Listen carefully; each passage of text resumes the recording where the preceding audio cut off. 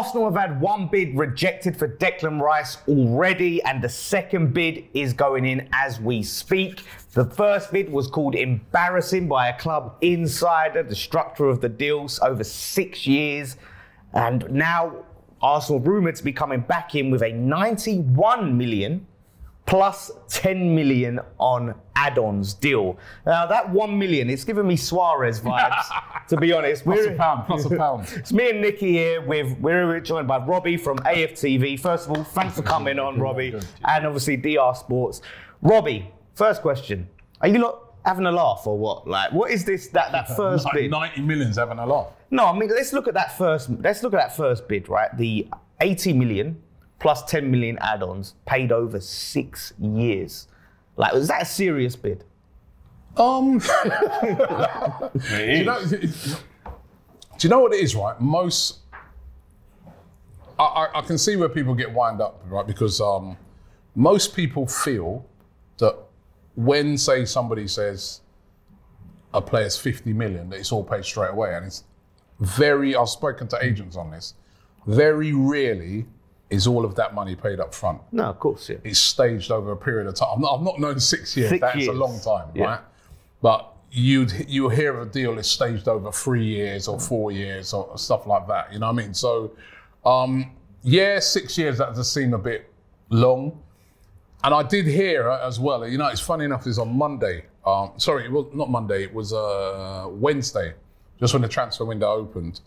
And I was actually speaking to an agent, and he said to me, he goes, he knows somebody who's sort of near to the Arsenal Declan Rice deal that they're trying to do. And he was saying to me that Robbie, because there was a lot of rumours going around from the previous weekend that Arsenal bid 100 million. Yeah. And he said to me, he goes, Robbie, they haven't bid nothing yet. But they feel pretty confident that Declan Rice wants to come to Arsenal. So they're taking their time, and they're not. And he goes, and they're not going to go in immediately with 100 million. They're going to go in under, which is exactly what happened that very next day. You know what I mean? So, but yeah, I can see what. Listen, as West Ham fans, I can see why you guys are irritated by it. It's your best player. You want to get a top dollar for it, but again, from an Arsenal side, you know what I mean? You've got to negotiate, and you can't just go. If you think about it, if Edu goes and slaps £100 million on the table straight away, you probably turn around and say you want 120. Yeah, but you're way off in terms.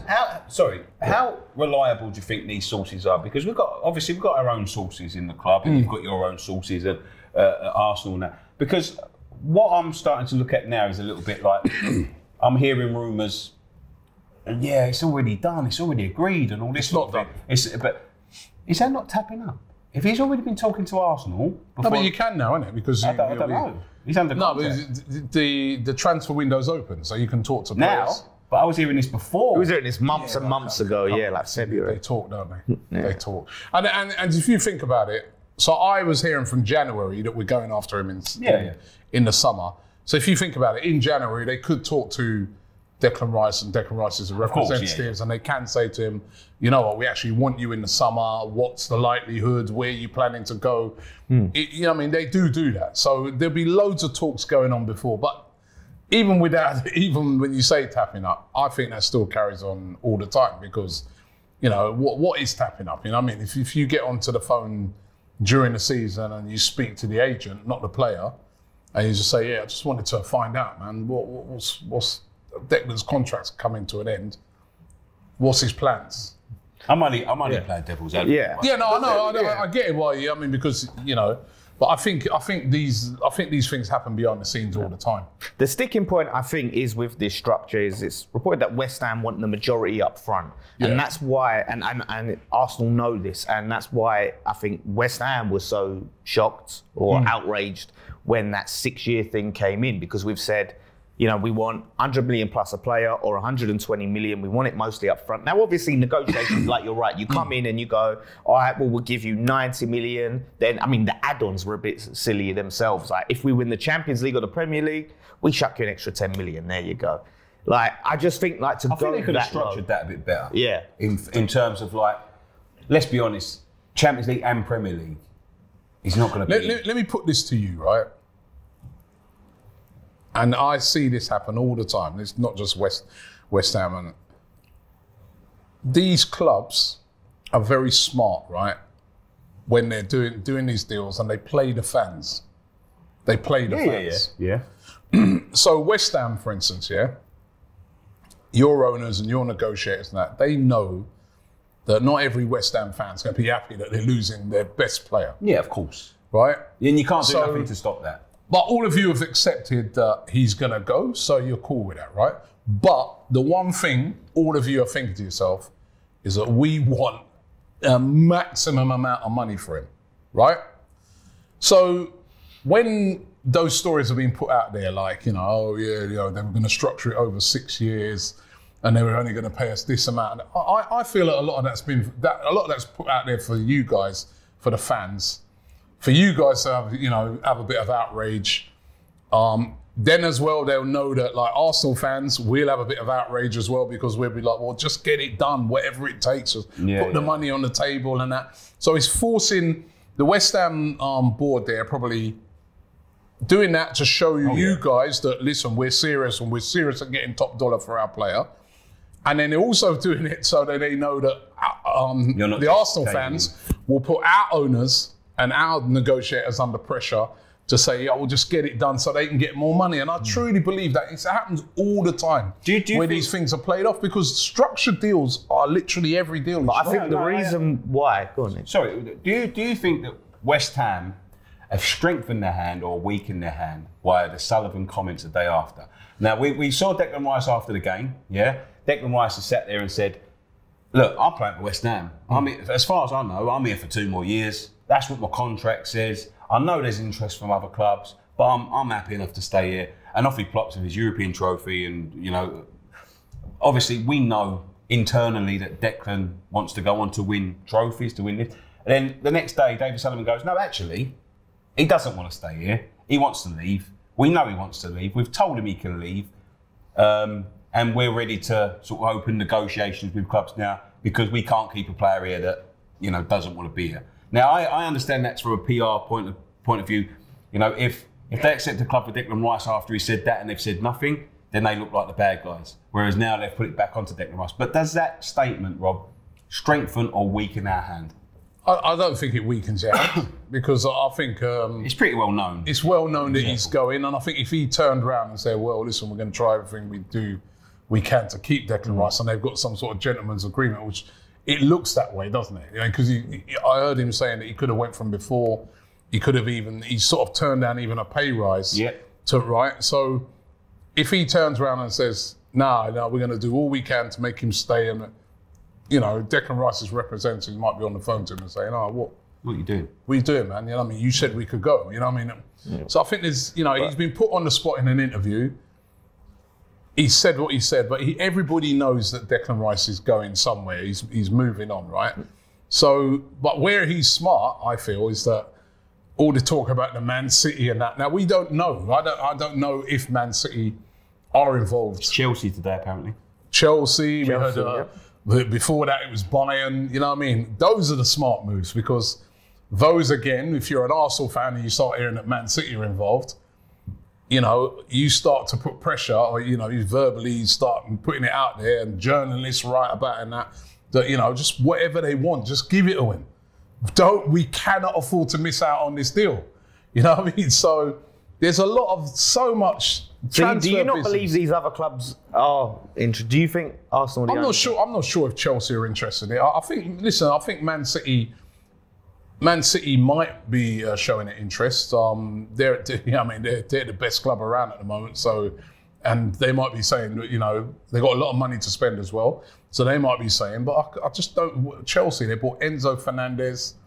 They've got to get rid of all these players. They're talking to Caicedo. It's a mess. I don't think Chelsea, and then as well, why would he go there? Because they're not even in the Champions League. No. Yeah. So I don't think Chelsea. I think City's a serious proposition if they come in.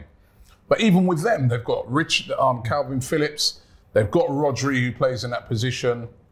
Gundogan, we don't know what's going to happen. I'm not sure, but you can't discount City, because, if they come in. Yeah. I want to get your opinion on a theory I've got. regarding FFP and the structure of the deal that's laid out, that Arsenal potentially are putting out a longer term payment plan because, you know, of FFP. I mean, you're paying a lot of wages. You want to spend big this summer.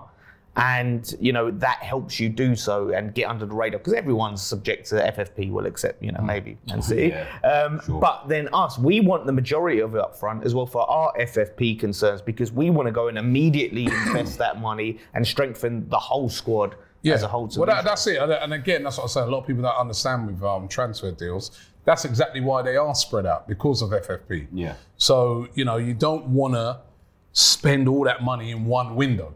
Right, so if you spread it out, it shows up as less on your balance sheet, and you can go and buy more players. And that's exactly why you saw Chelsea in January with all these 8-year contracts.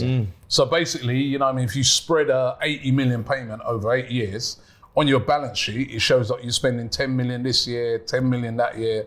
But if you go and give it all at once, that's 80 million out of your account immediately.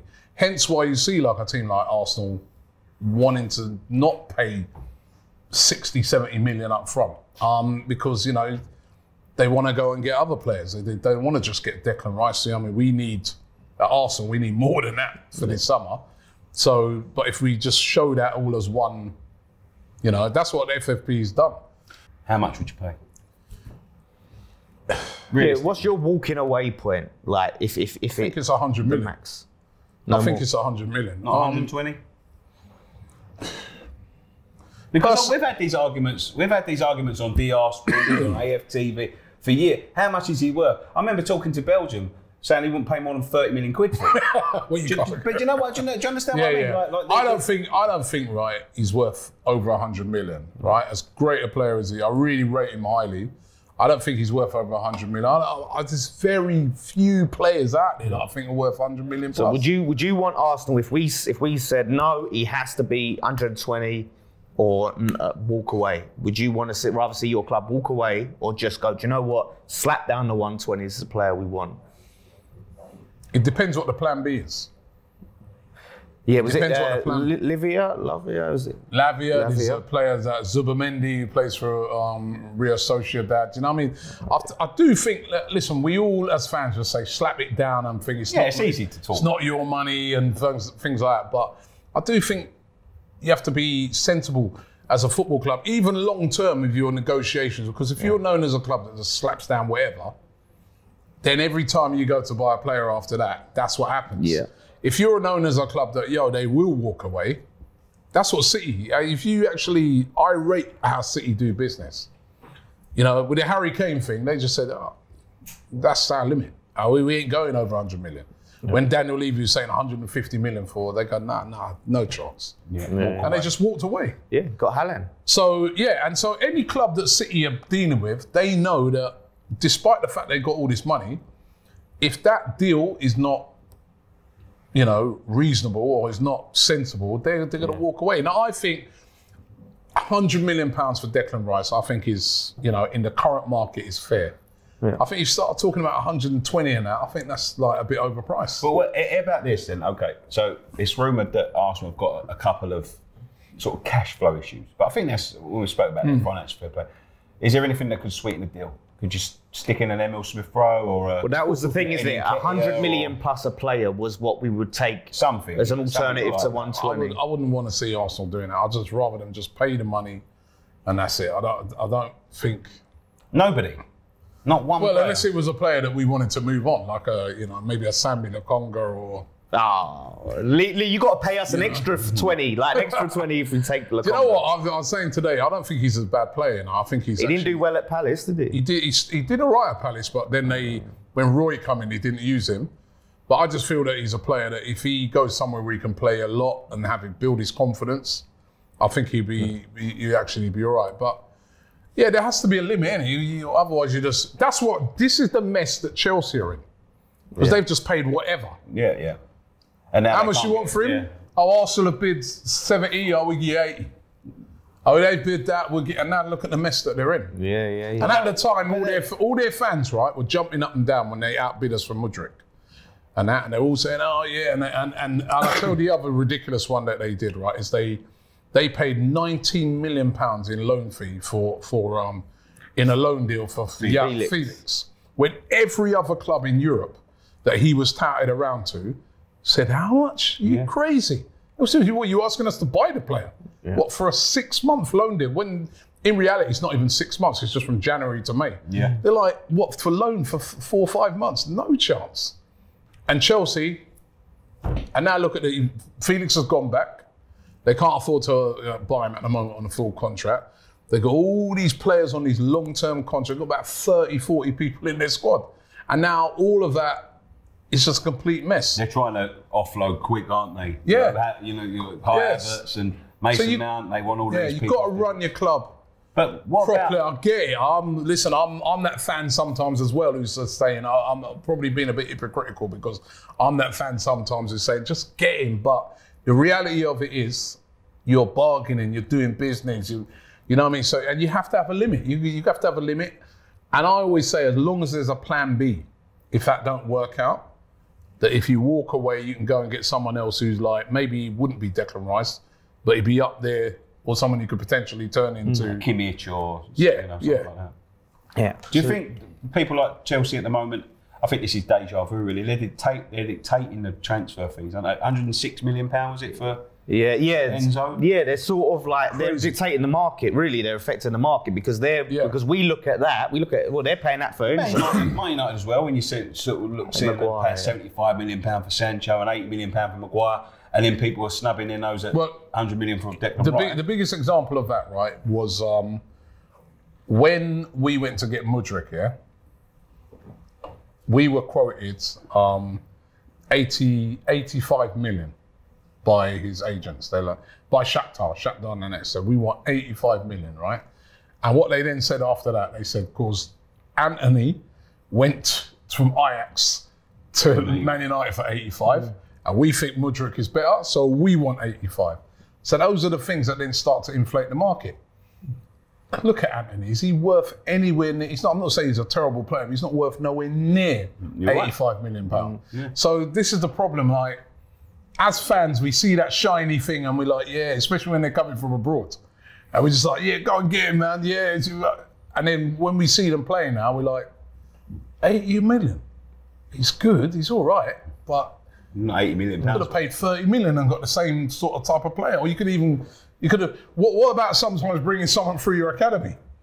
Yeah. There's that as well. You know what I mean? We'll be going to other countries and getting their academy players when we've got these great academies over here and we're not even bringing through some of our guys. Yeah, some of our, the players in question that we're talking, some of the players in question we're talking about, Declan Rice come through your academy. Saka come through our academy. Declan Rice is the best player at your club, best player at our club, Saka, for our own academies. Yeah? Chelsea have got an excellent academy, right? Some of the best players the best players in their team, like Reece James and that, have come through their academy. Well, look at But yet still they go and splash all this money on all these players from all over. Sometimes you've got the players right there in your own academy. You've got two of the greatest Premier League players of all time that come through their academy. They didn't play for them. They play for Manchester City and Liverpool. But they're two of the Premier League greats that would have, won everything. Won everything. De Bruyne and Salah. De Bruyne and Salah, I'm talking about. Yeah. They come through their academy. Yeah. So, you know what I mean? So sometimes, but as I said, it's like, I don't know, sometimes in the transfer windows and transfer business, the people just go mad. But with the Declan Rice thing, I think for Arsenal, listen, I'd love to get him. He fits the profile, he ticks every box for me for what we need. So it's going to be expensive, but I think if Arsenal pay 100 million or 101 million, as he said, I'll be all right with that. He's already gone in my mind, but my ideal situation is I wake up tomorrow morning and Declan Rice says, you know what, fuck all this talk, I'm going to sign a new contract. But that ain't going to happen. That's the dream deal. But if he goes to Arsenal, good luck to you. That's what I would say. Before we go, we wanted to see if I can get you committed to tape, as they say, right? Let us know, put your neck on the line. Do you think you're getting Arsenal getting Declan Rice? And if so, what is the figure that you feel you will get him for? I think we'll get him. I do think we'll get him for 100 million. I think it will go to 100 million. Or, and this is another thing, right? So when I talk about the thing for fans and the this thing add-ons is the latest thing, right? So if there was a deal I was thinking of the other day. What was it? That McAllister deal. Yeah. So to every Liverpool fan, McAllister cost £35 million plus add-ons. Yeah. To every Brighton fan. Right. To every Brighton fan, he cost £50 million. Yeah.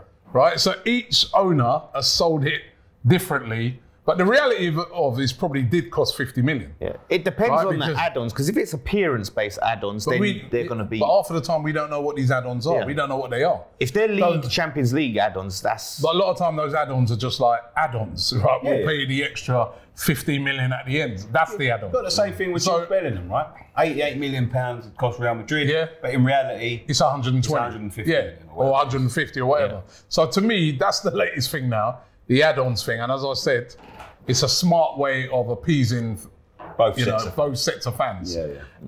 Because every Liverpool fan's like, we got an absolute steal because we only paid 35 million. But the reality is they paid 50. So it could be even a thing where it's like, 10 appearances. X amount plus add-ons or something like that. But I do think we'll get him. Brilliant. Well, thank you very much. All right, we'll see. Let's see how this ages in the coming weeks. Big thank you to Robbie for coming on. Thank you, always a pleasure. Listen, best of luck with it. We hope he stays. Go and check out our super debate on AFTV's AFTV. On AFTV. That got very sticky, didn't it? Yeah, it got very sticky, very heated. It's a great watch. Go check that out and stay tuned for all the other stuff we've got coming up. One thing left to say, come on, you Irons.